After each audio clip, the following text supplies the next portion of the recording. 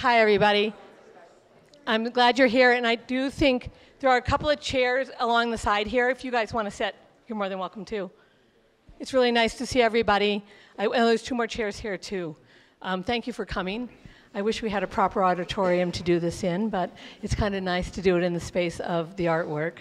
My name's Kristen Poole, and I'm the former artistic director of the Sun Valley Museum of Art, and had the great pleasure of being the co-curator of this exhibition with my colleague Courtney Gilbert, who is the chief curator here at the museum.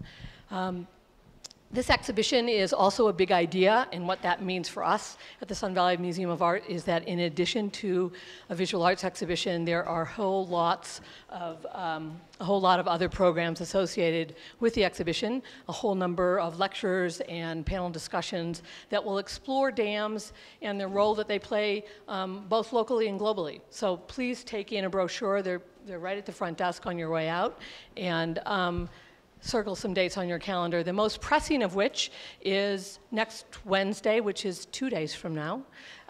David James Duncan will be speaking in Forest Service Park and has specifically designed a talk for this exhibition around the issue of dams and fish in the Northwest. Many of you know him for the amazing book that he wrote called The River Why. So join us on Wednesday for that. You can get tickets at our website.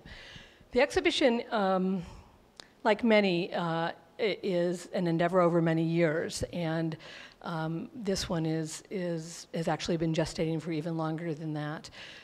All 4 of the artists in this exhibition were commissioned to do original work for the exhibition, specifically around this place and the issue of dams at this moment in the 21st century. That is a rare privilege of an institution to be able to commission that kind of work from nationally and internationally known artists as well as local artists. And it takes time and energy and also resources, and I'm enormously grateful for our members who stick with us, who show up, who participate, and who support us throughout the year. For this exhibition, we also had generous support from 3 patrons, Jerry Wolfson and the Wolfson Family Foundation, the Robert Lehman Foundation out of New York City, and Jane P. Watkins.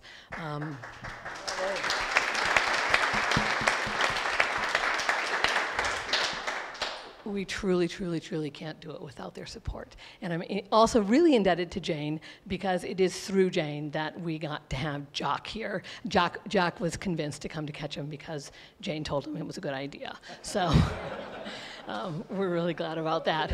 It is a good idea. James Prosek is one of the 4 artists in this exhibition, and we are honored that he agreed to participate. He came last summer. James is many things. He is an artist and a naturalist and a writer, and has shown all over the United States and Europe. There is a long list of exhibitions and museums that he has shown in, and I'm not going to take the time today to go through them. He is also a writer, and his works have been in the New York Times and many, many other publications. He is prolific and thoughtful and precise and playful, and you will hear all of that tonight, I believe. Jock Reynolds is a hero of mine. He is somebody who I have followed as a curator from a young age, and his history is also long, but most recently he was the director, the Henry Heinz II Director at Yale University Art Gallery for many, many years. He is also a writer and an artist, and we are beyond delighted to have them both here tonight. We will do a brief Q&A if they don't talk too long, so form your questions as you are listening. And thank you all for being here. Please join me in welcoming Jock and James.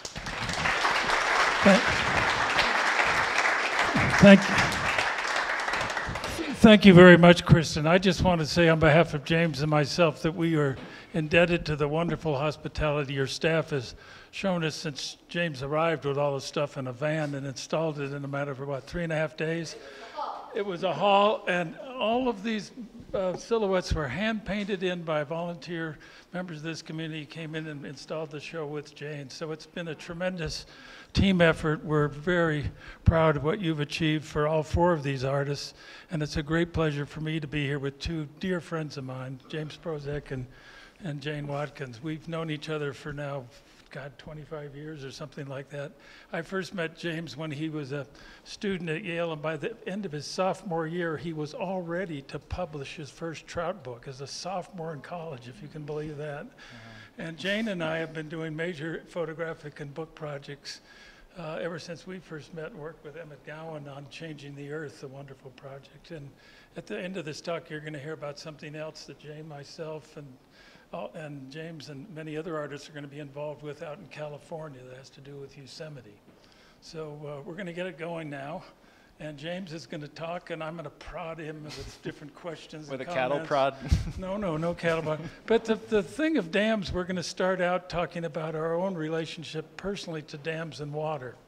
So I'm going to let James tee it off. Go right ahead, James. Thank you, Jock. It's an immense pleasure to be here, and as Jock said, everybody here has been so good to us during our visit, and I could name a lot of names, and I'll name a few at the end, but I did have a lot of help painting this mural over 3 days from some very talented local artists and creative people. I guess I'll just, at the beginning, I'll thank Kristen Poole and Courtney Gilbert, who really are the ones that brought me into work here. And I'll say a few more names at the end, but Jane is also one of them, and Jerry, thank you. Catherine, there's a lot. But Jane and Jerry, thank you for helping make this happen. Yeah, so I grew up in southwestern Connecticut in a town called Easton. I actually lived 2 houses away from the house where I grew up, so I have a very strong sense of place.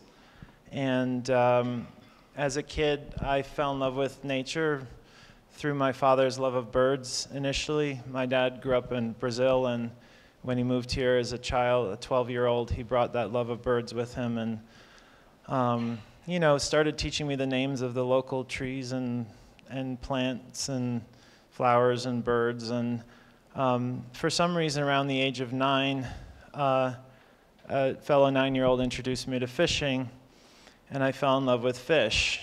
And I can't really say why, but it became kind of beyond a passion. It was more like a fanaticism or something.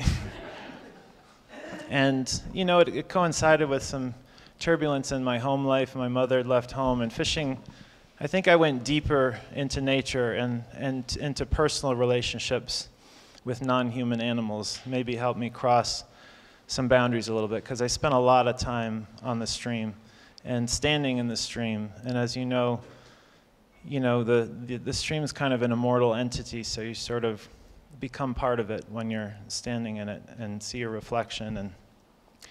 And in terms of crossing boundaries, the surface of the water is also something that was very alluring, and that you could sort of pull something out from underneath. So I'm very wordy. Why were you trespassing at a young age? Well, so I grew up. I grew up next to this drinking water reservoir, and there were these no trespassing signs. Can you go back just the other one quickly? And I'll move a little more quickly now. But I remember when they changed these signs about 30 years ago. The old ones said no hunting, trapping, or fishing. The new one said no hunting, swimming, or fishing, because people didn't know what trapping was anymore. But in my inquiry about boundaries, which includes dams, this tree and sign kind of illustrate the things I've been trying to articulate in my writing and artwork better than I think I can. Humans impose boundaries on the landscape, and nature ultimately takes them back. The trees growing around the sign. Growing up, this was the best place to fish, because for a 9-year-old, a no trespassing sign is like a welcome here sign. So it was our own private Idaho. And then even more boundaries. The tree is eating down here. I don't know if you can see, but there's a barbed wire fence. It's grown around and sort of torn apart. So I just love this idea, the resilience of nature.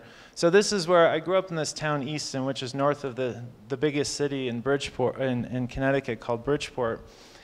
And in the early 1900s, actually starting in the late 19th century, a few of Bridgeport's leaders, led by P.T. Barnum, who was the mayor, and the president and owner of the water company, the Bridgeport Hydraulic Company, So it was a little bit corrupt. They had a lot of friends in town, and they decided, because Bridgeport was this booming city, that they would need a lot of drinking water. So they took through eminent domain a few river valleys and they dammed them. And my home is right next to the dam on the eastern reservoir. And they also preserved a lot of watershed land to naturally filter the water. So in my valley here, there were 28 farming families that had to move out because of eminent domain. But actually, for me, it was not a bad thing, because I grew up next to this, several thousand acre preserve about an hour from New York City. So what happened to you when you were caught trespassing and fishing? Well, I did get caught fishing by a game warden. Incidentally, Jock was a game warden on a California reservoir. But I'll get to that next. And I wrote a book about my friendship with this game warden named Joe Haynes, who caught me fishing illegally, who became an important mentor of mine. And incidentally, Jock is also a hero and a mentor and friend of mine. So, and he also likes to fish. But this is just a view of where I live on this farm and the dam. And this was actually part of the land that the water company wanted to take through eminent domain, but the old farmer was stubborn, and they finally kind of let it go, because in order to get into town, because the reservoir trapped this piece of town and cut off the road that went into town, they had to go through 3 other towns to get back into the center of Easton. So there were fights with the water company, and Barnum was leading all that. It's an interesting history. So here now is a little bit of my youth. As a young guy growing up on the UC Davis campus, and I was told about a new college opportunity at UC Santa Cruz, where Ansel Adams had taken pictures of the great Cowell Ranch and encouraged them to locate the new campus, not in Saratoga, but in Santa Cruz. And so I went there in 1965. We lived 8 to a trailer because they hadn't finished the dorms and the new colleges up in the Redwoods yet. And very soon, I started to spend a lot more time in the backwoods of the campus, and eventually applied for a job as a warden of the Loch Lomond Reservoir. Now, this was a reservoir that was originally Newell Creek, and it was dammed in 1960, and by 1963, it finally had enough water that it started to provide water for the city of Santa Cruz. And similar to what James said, they took over forest land, which originally had been some of the largest old-growth redwoods in the whole area. And my job was, along with my roommate, we were both reservoir wardens, was to welcome people at the very the first part. You could come in and fish, and you could have little electric motorboats, but that's 4 miles to the end of that, and we had to walk the whole perimeter of it just to make sure nothing was polluting anything. And down at that very far end, the stumps from the original redwoods, I thought this was all, Santa Cruz's campus was all old redwoods. It was nothing compared to the 12-foot, 16-foot in diameter old-growth redwood that had been logged out of that part of the country. So that's when I first started to think about the history of conservation and water and wood use and things like that, and carried on from there now.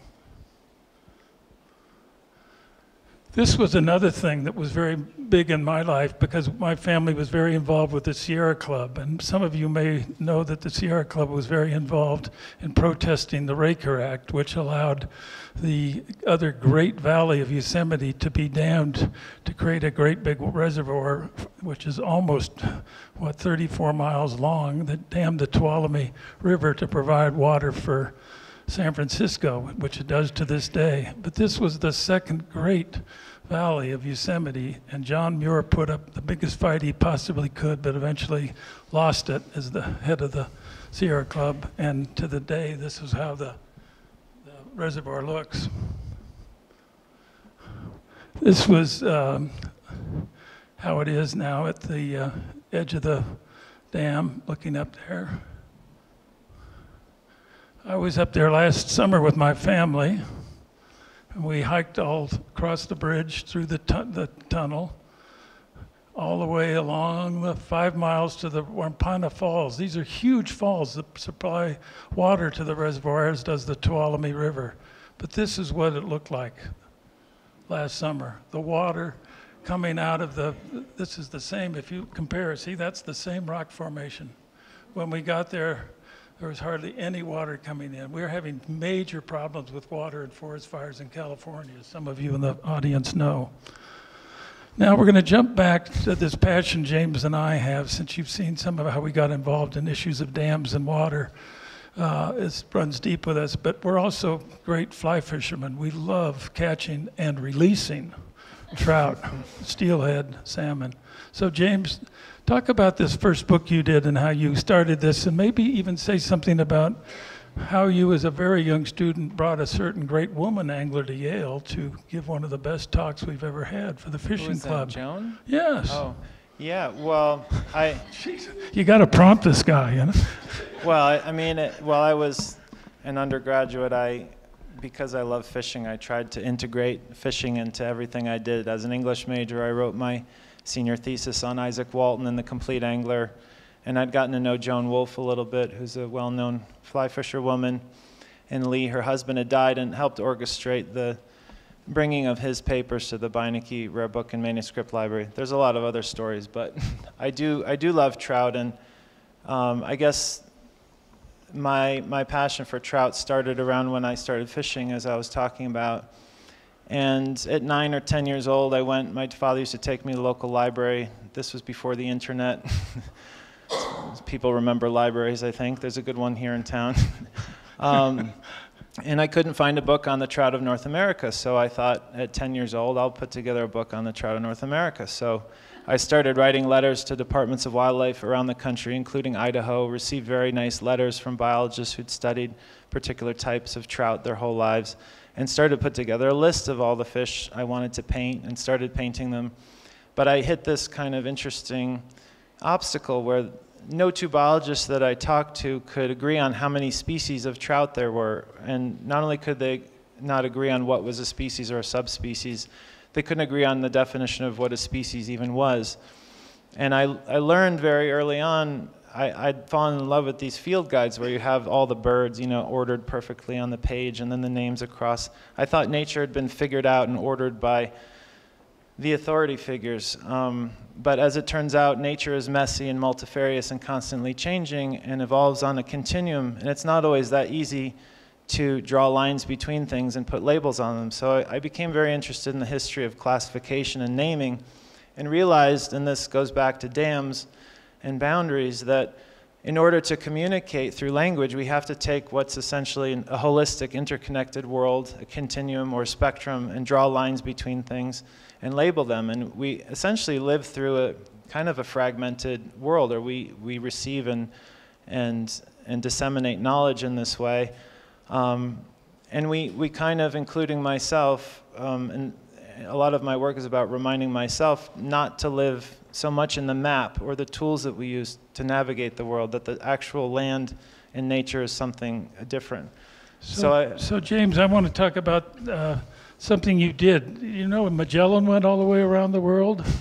This guy circumvented the whole world on the latitude in which he lived in Connecticut. So talk about that and what you discovered on the way. Trout and salmon-related species only live in the northern hemisphere. So one of my several boondoggles was the idea of my editor at HarperCollins to travel. He said, "Why don't you travel latitude line around the world fishing?" And I thought, oh, okay, I was 22 or something. and my literary agent, this woman, Elaine Markson at the time, said, "Well, why don't you travel the latitude line of your home? Then you're leaving in a straight line from home and heading toward home at the same time, and it's more interesting as a story." So I did that, and and a byproduct of those travels was a book on the trout of Europe, Asia, and North Africa, because I spent 7 years traveling. This is in southeastern Turkey in the Euphrates headwaters. This is in the headwaters of the Tigris River, about 30 kilometers from Iraq. Some of the areas were politically turbulent. The Balkans, there were still people fighting there, but the Balkans are like the Africa for brown trout diversity. They have incredibly beautiful spring-fed streams and some very, very interesting trout. This is a trout from the headwaters of the Tigris. This looks like it's an amalgam of some different species, well, is it? It's the Tigris. I could give a whole lecture on the Tigris trout. Trout colonized rivers from the oceans originally, and the Tigris and Euphrates go to the Persian Gulf, which was always too warm for salmonid fishes, even during glacial periods when maybe things were a little cooler. So the trout in the headwaters of the Tigris actually traveled over mountain passes from the Caspian drainage, the Mediterranean drainage, and the Black Sea drainage, because in the headwaters between mountain passes of these streams, the headwaters come very close to each other, and trout can actually swim over wet meadows through, when there's snow melt or during the ends of previous glaciations. That's how trout, for instance, from the Pacific, crossed from the Pacific side of the divide to the Atlantic side of the continental divide and live in places like Yellowstone, which goes into the Missouri and the Mississippi, into the Atlantic drainage. So trout evolution is kind of interesting.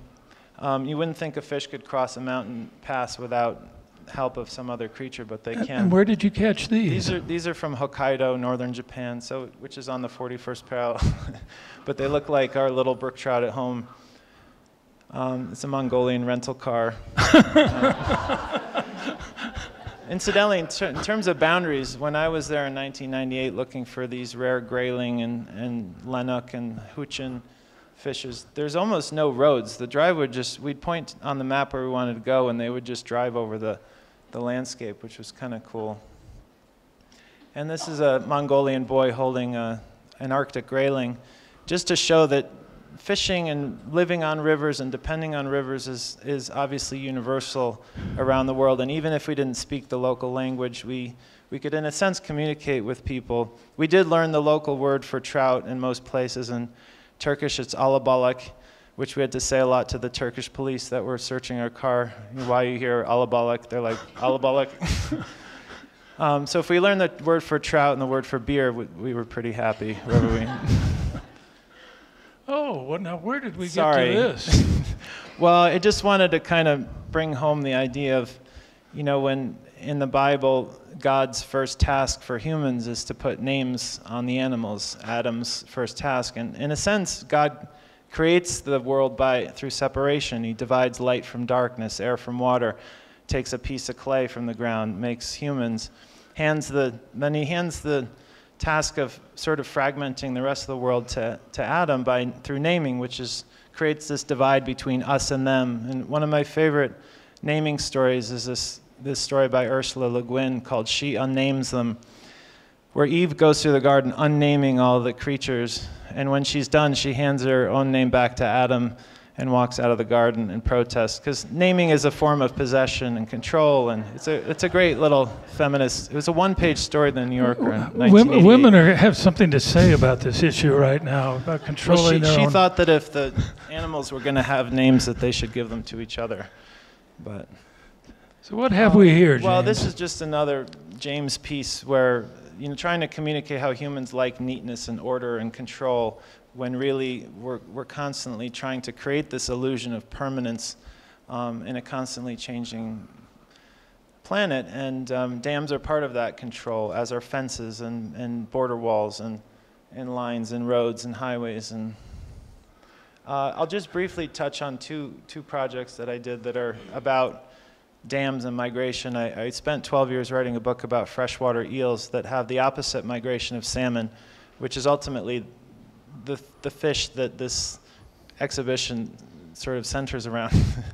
The eels spawn in the middle of the Atlantic Ocean, but live their adult lives in freshwater. So they're a catadromous fish, as opposed to salmon and trout, which are anadromous fish.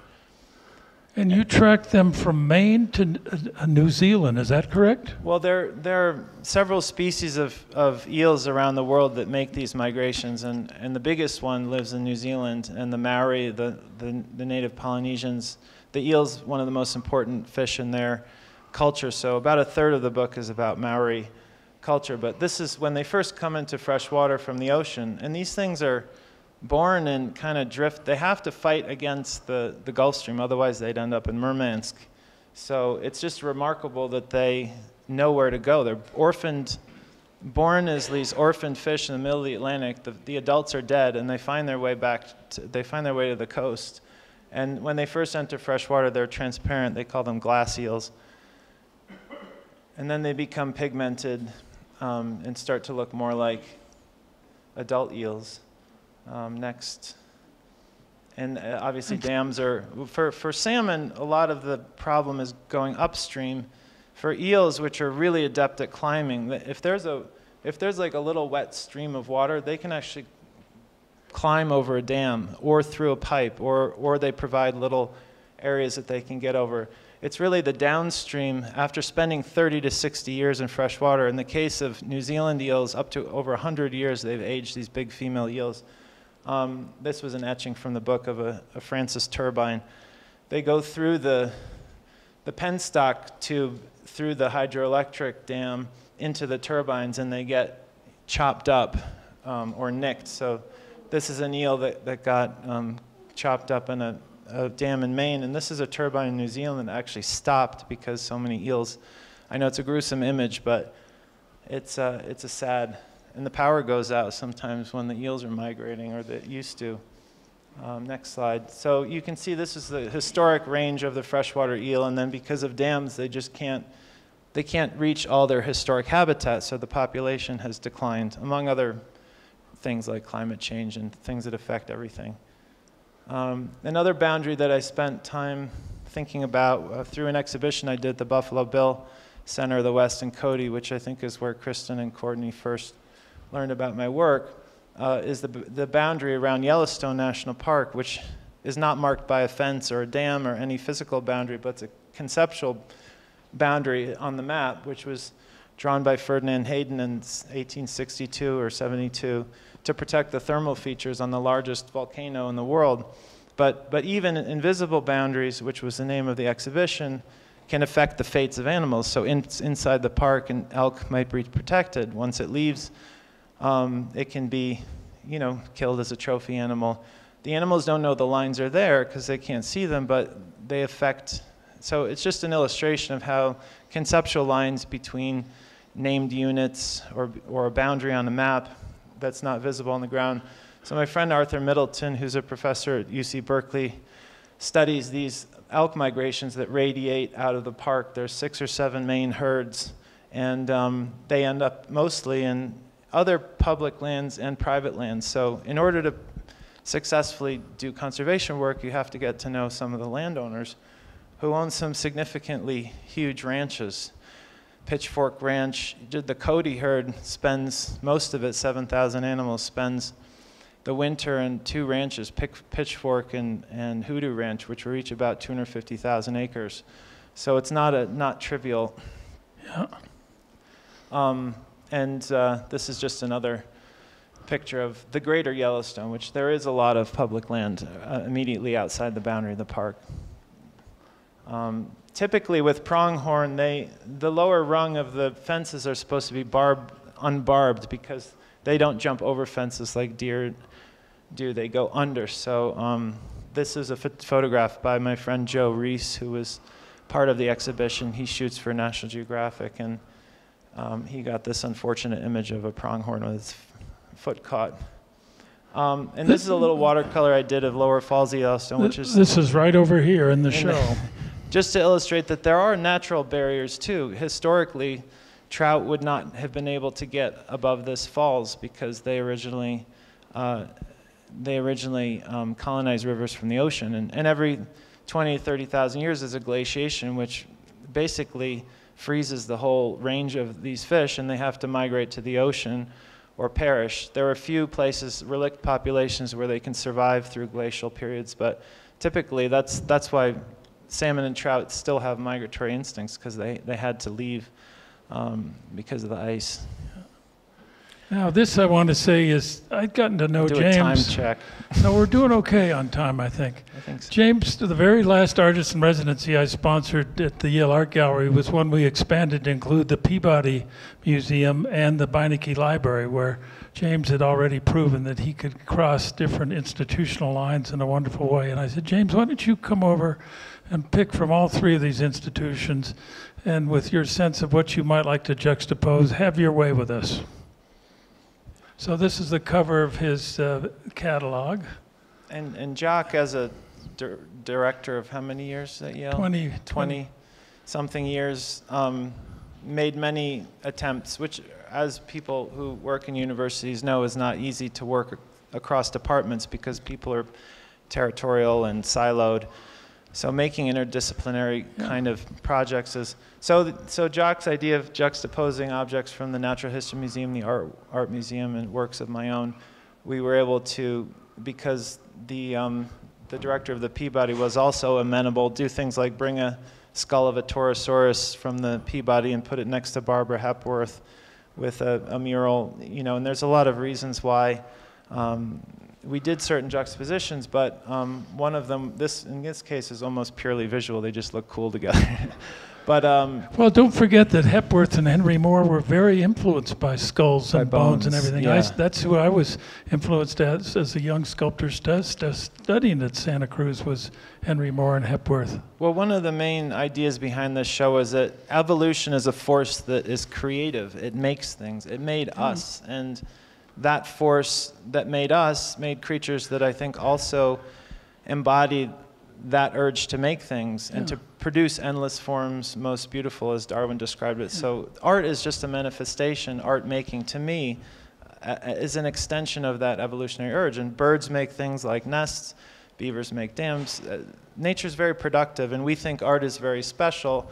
I don't think it's really that special. It's just another kind of manifestation. And we say art is made for art's sake. Some of these things might actually be useful one day. Who knows? Not this, but well, one of the largest collections of birds, stuffed birds in all of America, are held in the Peabody's collection, and we used to see them all in little cases. And so James proposed what you see on the wall, and believe it or not, they let him take all of these out and arrange them in this manner. Well, they have 150,000 specimens, and I've been spending time over the last 10 years as a curatorial affiliate at the museum, even going on collecting trips. I collected 2 of these specimens in Suriname and skinned them and prepared them myself. So this was about 250 birds pinned to the wall in a color spectrum, and there's Helen Frankenthaler, you know, juxtaposed with works that I thought might look good together. But Frankenthaler's work, you know, you have these beautiful stained colors that overlap with other colors, and the boundaries are kind of blurred, or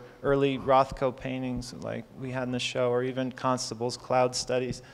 But I wanted to do a spectrum of birds to kind of make this metaphorical connection between the color spectrum and the evolutionary continuum. They're both not easily divisible, and the lines we draw on them are arbitrary. So in order to communicate the color spectrum, we have to label different colors like red or orange or yellow, but really there's no place where red ends and orange begins. We have to draw those lines, and in fact different cultures around the world divide and name the color spectrum differently. In the past, linguists thought that cultures with more color names meant that the people were able to see more colors, which of course is not correct because biologically humans are pretty much similar around the world. But it was just a fun thing to do also, and visually interesting. And some of the specimens are extinct, like Carolina parakeet. This was actually my favorite bird when I was a kid, the cock of the rock. And it wasn't until I was in my 30s that I got to see them lekking in Ecuador. But back to... Now we're back in this area around a dam that has been breached. You want to talk about that? And then the next image after it is one created by an artist in the audience. Well, last September when I visited, Courtney and Kristen were kind enough to introduce me to Bob Griswold and Laura McPhee, who are here tonight, and maybe Bob can answer some questions later better than we can about what's happening with dams in Idaho. But they brought me to Sunbeam Dam and told me the story about how it was built in 1910 by, I think, a single miner and to run his mining operation, and then was abandoned a couple of years later, and it's just a killing machine for no reason. It's totally curtailed the run of these sockeye salmon needlessly, but luckily in, I think, 1934 it was breached. This is a photo of Laura's, of Sunbeam Dam with the river going through it. So this is kind of a happy, maybe, story and uplifting. So it was really special to go there with both of them last year, and very generous of them to take time to do that. And Bob took me up to Fishhook Creek, that comes out of Redfish Lake, and there were landlocked sockeye salmon spawning, this is a little video of the, which is, I don't know, if the dams ever do come down, it's possible that somewhere in the DNA of these landlocked fish there's a migratory instinct and they could repopulate the Columbia Basin in 1,000 years or 10,000 years. Now, James, here's another work that you made specifically for this exhibition. It's right over there on the wall. What do you want to say? I just was thinking of how, can you go to the next one, Jock? How to kind of conceptually promote ideas of fragmentation, and so I literally cut the fish in half, and once we chop up nature, we can control it in different ways. So I not only cut it in half, but I swapped the two, but I painted this little elephant's head flower just to show that juxtaposition was intentional. But actually then Kristen's like, well, it actually looks like a continuum because they're like chasing each other. So there's a lot of ironies in separation and fragmentation. Even dams, which we think of as a bad thing, we're here gathered together talking about nature because of dams. And I'd like to think optimistically that in the future, beyond our lifespans, the dams will be gone and the fish will be coming back, and maybe they'll say, oh, these people used to talk about the dams, you know. But maybe I'm being optimistic. But I also started fragmenting these different grasses and wildflowers, and it actually started as a practical thing. I couldn't really carry big sheets of paper with me, so and then I wanted to paint something that was bigger than I had paper for, and then I thought, well, wow, that kind of communicates how we fragment landscapes. I'm working on an exhibition at the Amon Carter Museum of American Art in Fort Worth that's all about Texas prairies, and I'm doing a big grasses and wildflowers this way because the landscape there is fragmented, you know, and there's only a few places where remnant prairies that haven't, pieces of land that haven't been plowed exist. Yeah. And from the air, it's all the properties are just squares and boxes. And you paint all of these in situ with your... I do, if you go to the next Well, picture. And we're gonna look at this image. Here he is out in the field. Well, Kristen and Courtney, when I first arrived last year, I think they had a lot of work to do, so they're like, "Oh, go for a hike," and they sent me up Summit Creek Trail, and which I was grateful for, and I found probably there were a few paintbrush still blooming, even though it was early September, but I chose this specimen because. Now let me say something about this specimen. What do you notice about this specimen? Anything unusual? Anyone want to say anything? Anything at all? You see the center shaft of the plant? It's been cut off. So what's your explanation, do you think? Well, yeah, and if you go back to the previous one, you'll see that the actual specimen looked like that. But I like that flower, particular individual, because it had a story. Something obviously browsed it, maybe an elk, and then it bifurcated and grew in two directions. So in the prairies, grazing is a force of, it's healthy for the prairies, as is burning, which is another kind of trauma, or seeming trauma, that actually promotes greater growth the following season.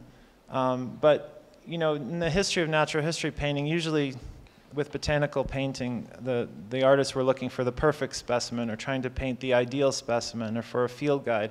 I like looking for a specimen that has a little, you know, holes in it that a bug ate, or because then it has the residue of that individual's plant's experience. And then I also like to paint the shadows next. The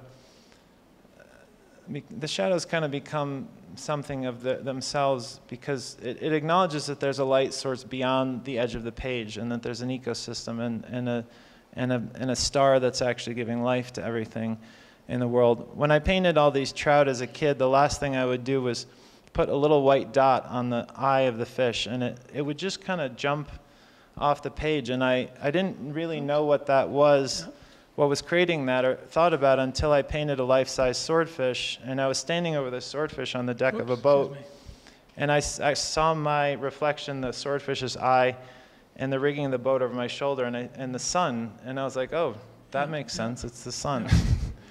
So you were talking about burning. Here's another piece that's in the show, and it's on looks like a burnt log, but what's really going on in this object? Did you make this? I did. There's a couple of them over there.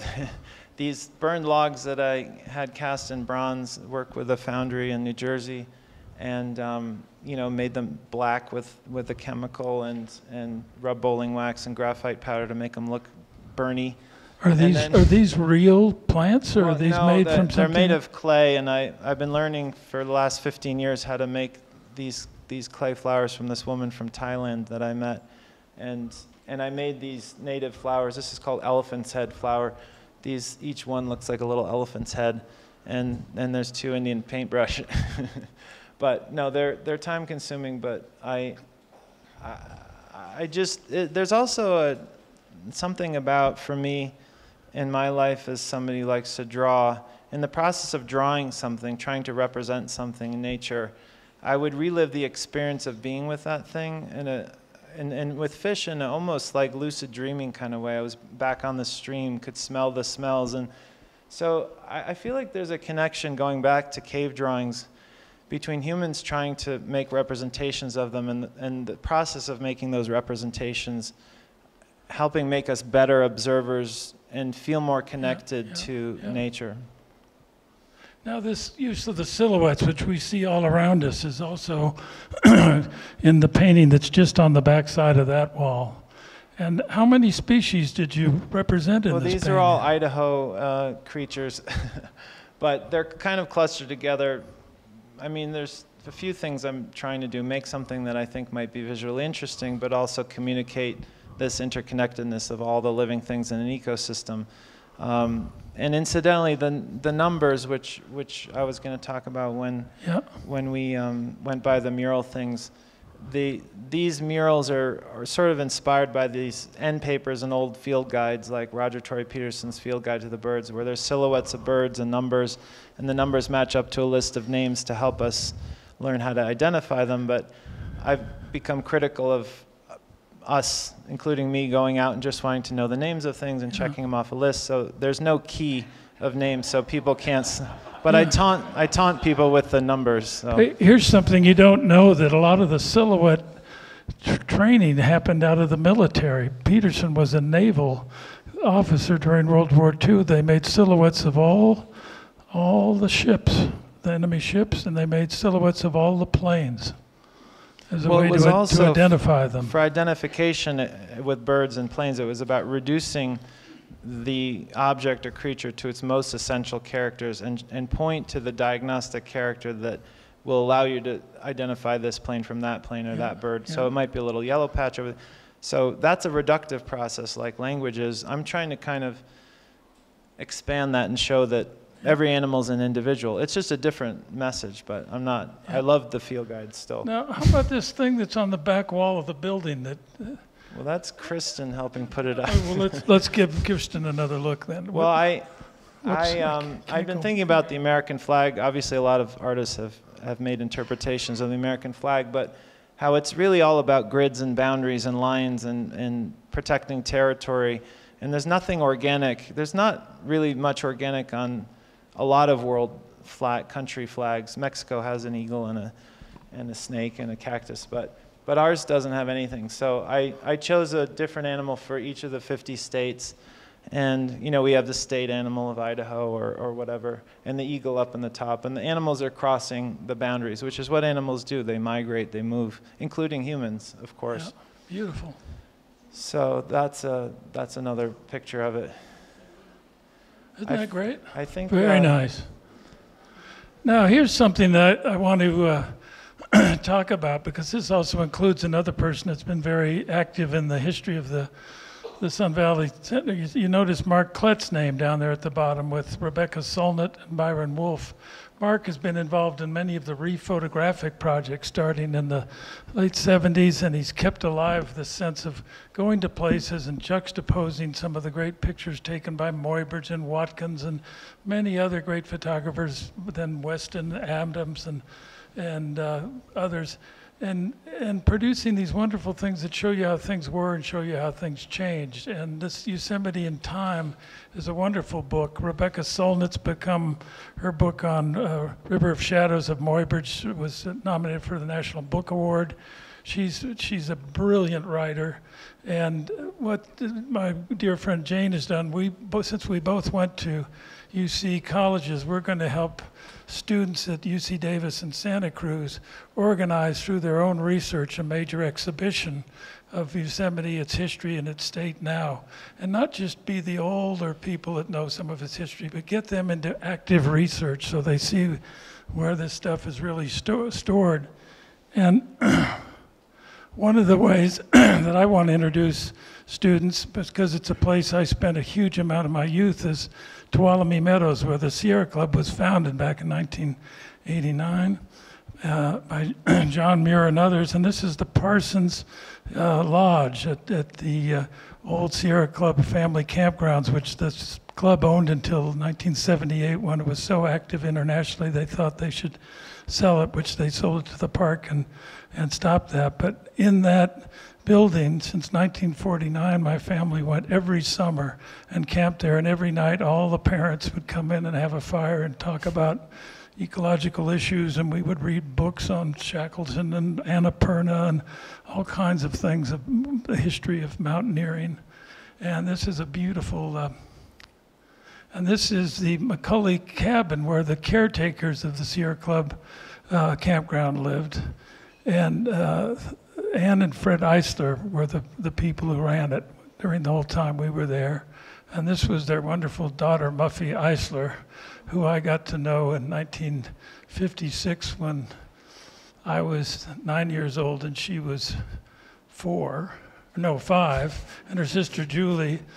And she would come out every morning in front of that cabin. Her mother would brush her hair and her sister's hair and then put it in pigtails. And when the pigtails were done, they were my summer sisters, and off we'd go to play. So every summer I saw her, and she became the head park ranger for 35 years and just retired. And she's the one who started the Parsons Lodge series of lectures on nature, also music and poetry. And the person who preceded her is the longest serving park naturalist in America. This is Carl Sharsmith, who came to California in 1930, studied at the Yosemite School for Rangers, and the next year was hired in 1931, and he served till 1991, 60 years. And he was an incredible man. He and his wife were not only great mountaineers, they cataloged and collected all the botanicals, the kinds of things that James draws, and put them in huge herb collections at UC Berkeley and at San Jose State. Now those things are no longer fresh, they're all pressed and everything, but they basically created a category for all the alpine flowers and plants, and many of them, as you know, only sometimes have a month or 2 months time to live, and boom, they're gone at the end of the summer at higher elevations. He took me and Margaret and others on our first nature hikes when we were 6 and 8, 9 years old, and until he retired and my friend took over. So that's a total of 95 years of continuity. Here I am with the current ranger with my fly rod, my old fish. My mother always made these. I always had to wear these red hats, these from Art Crushers, because my mother could always see me when I was out fishing in the morning and yell to come back in. And if you know Winslow Homer's watercolors or paintings, there's always a spot of red, if not more, and it just pops out. So I'm here with the new ranger, and James came, and I've invited Terry Tempest Williams, James, many of the finest scholars and artists and poets and musicians have produced there. So James came and did a great talk there. Few years ago. And here he is inside the actual lodge being introduced. It's an audience a little bit larger than this, only about 100 people can fit in, and sometimes they just open the side windows and people sit in the windowsills. What's kind of cool too, because you can't drive to it, you have to hike in about 1.5 miles to get to So here's a young co-ed from my alma mater, UC Santa Cruz, which has had a 50-year association of students who come up and work in Yosemite, and many of them have become park rangers. And this is the current young lady who I just met 2 weeks ago, sitting in one of the windowsills. What's happening? Now, I just want to end this by saying wonderful things sometimes happen when you're out in nature. Everyone in this room has had that experience of where you behold something special or something really unusual happens. And many of you in this audience I know have been growing plants that attract butterflies, be it monarchs, be it swallowtails, whatever. We have a bunch of them showing up in New Haven right now. And I had this experience 3 weeks ago when I was fishing on the lower fork of the Stanislaus River, and I had this very hat on. And all of a sudden, out of my peripheral vision, I saw this yellow showing up. I said, what the hell's going on? And I looked down there. A tiger swallowtail had landed on my hat. Now, do you notice, you remember how Jane's had that little flower that had something that happened to it? What happened to this swallowtail? Lost the tails. These things only have a 2-week living lifetime, but clearly a bird had probably hit this swallowtail, took it off, and so she was crippled and landed on my hat and stayed with me for 8 hours as I fished. Never left the hat. I hiked all the way back to camp, took it off. She stayed on it overnight, and I took her down the river. I said, what do you want to do? And she didn't want to go anywhere. So we have these magical experiences when we take ourselves out into the beautiful environment, such as Sun Valley and places I've been just since I've been here for a couple of days. And we never want to lose those experiences. And we have the crises of dams and things that make us discouraged, but we have moments of real wonder, don't we? And we want to perpetuate those for all the people to come. So we want to thank you for coming to this talk, and we're going to now open it up for some questions. Can I just thank a few people who helped me? You certainly can. Melanie, Laura, Anne, Riley. Who am I forgetting? Allison. Any others? Well, I'm grateful, and thank you for letting us talk about our passions, which hopefully I think you all share. So you can look forward to a couple of major exhibitions that'll be shown at UC Davis and UC Santa Cruz on the history and current situation of Yosemite coming up. And this is something that Jane, this character James, myself, and many other artists and writers and environmentalists are going to be involved in. So I hope some of you will be able to come and see that at 2 universities. Thank you very much.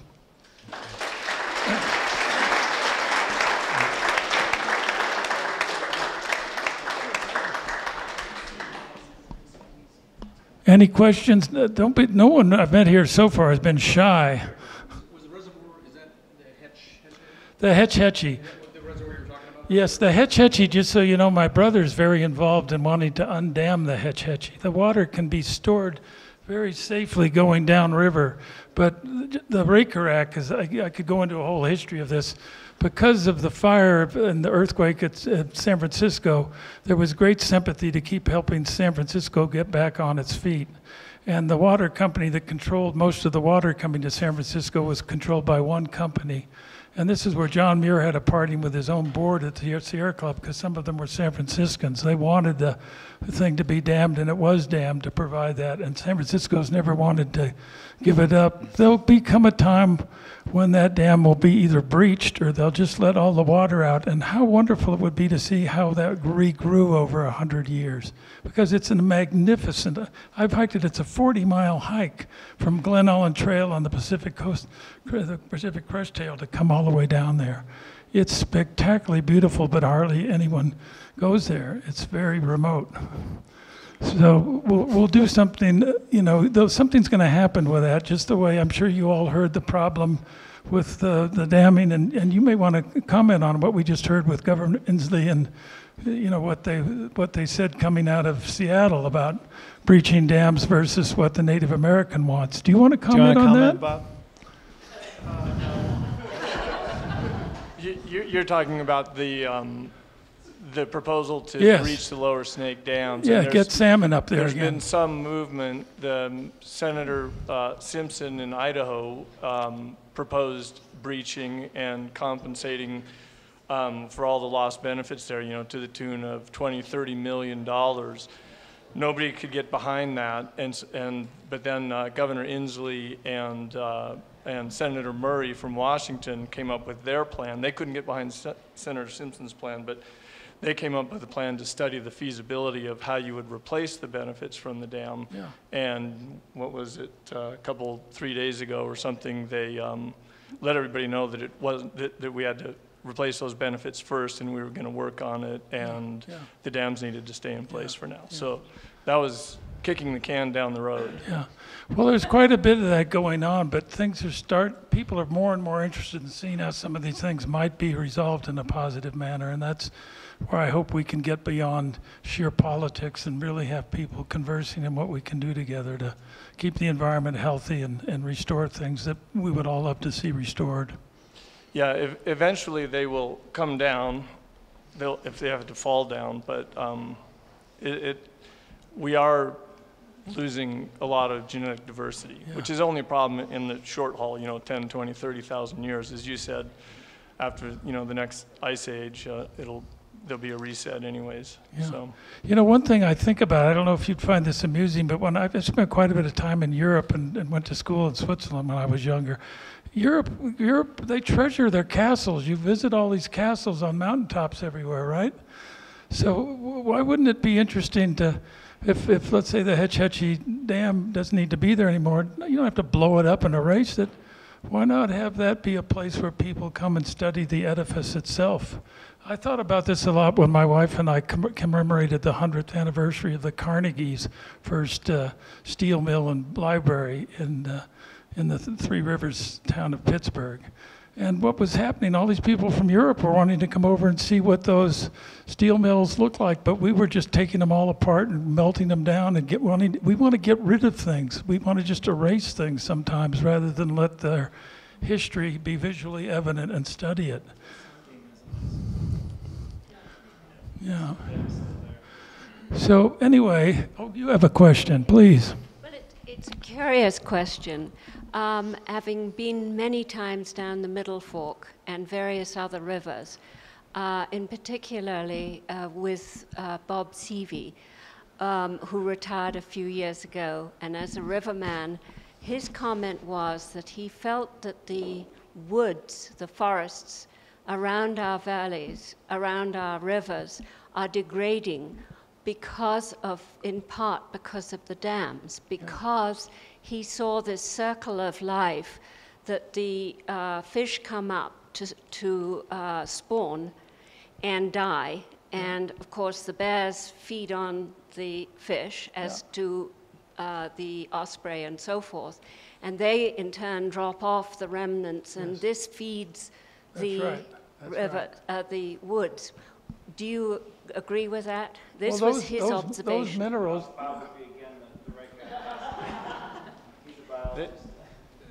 Salmon-bearing streams in Alaska, they say that just you fertilize fields with nitrogen and phosphorus typically in modern agriculture.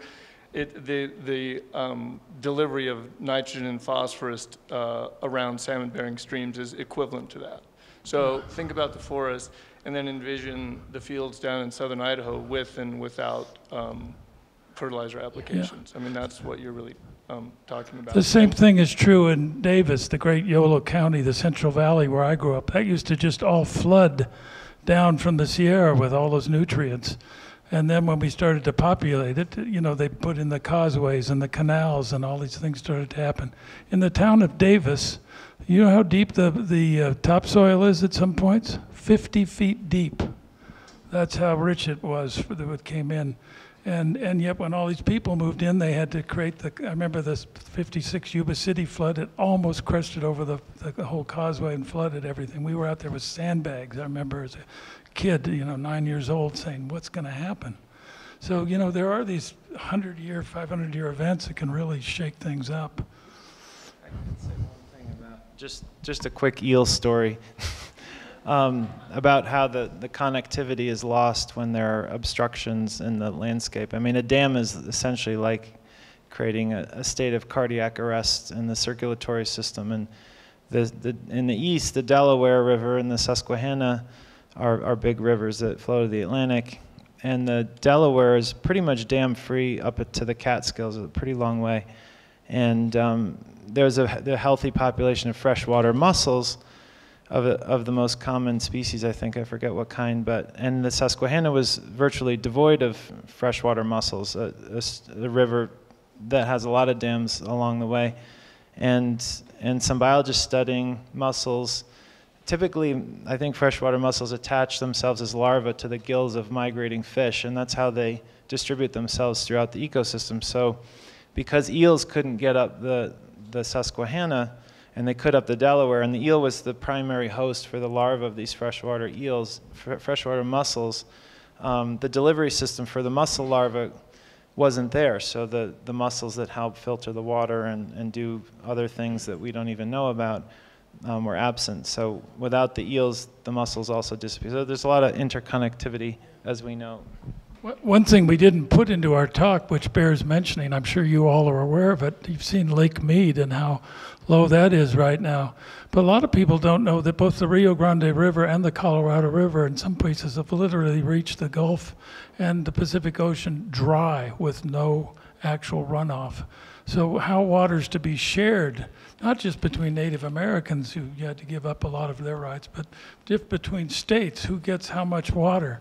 How much does Mexico is supposed to get a certain amount of water?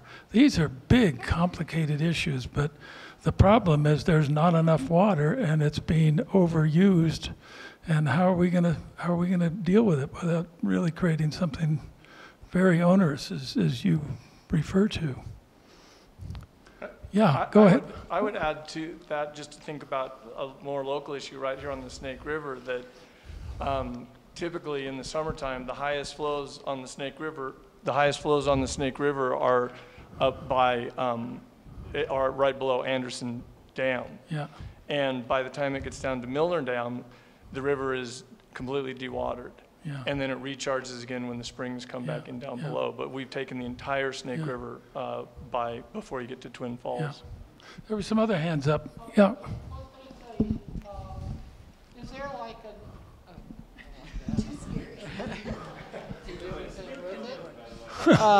I just wondered if there was actually a natural life to dams because of the silt and things coming, down towards the dam, if they eventually silt up and can't really be used anymore. Yes, that does happen. Yeah. That's the Loch Lomond Dam where I was the warden, those were earthen dams. Those were not concrete dams. And you're right, the pressure that builds up on them. And it's true of the levees in the whole Sacramento Valley. The levees have been burrowed into by all kinds of things. A lot of them are very vulnerable to breaking out and they could flood. So a lot of these things, if they're not really maintained and repaired, they're going to be problematic at some point. Sometimes disastrously so, sometimes not.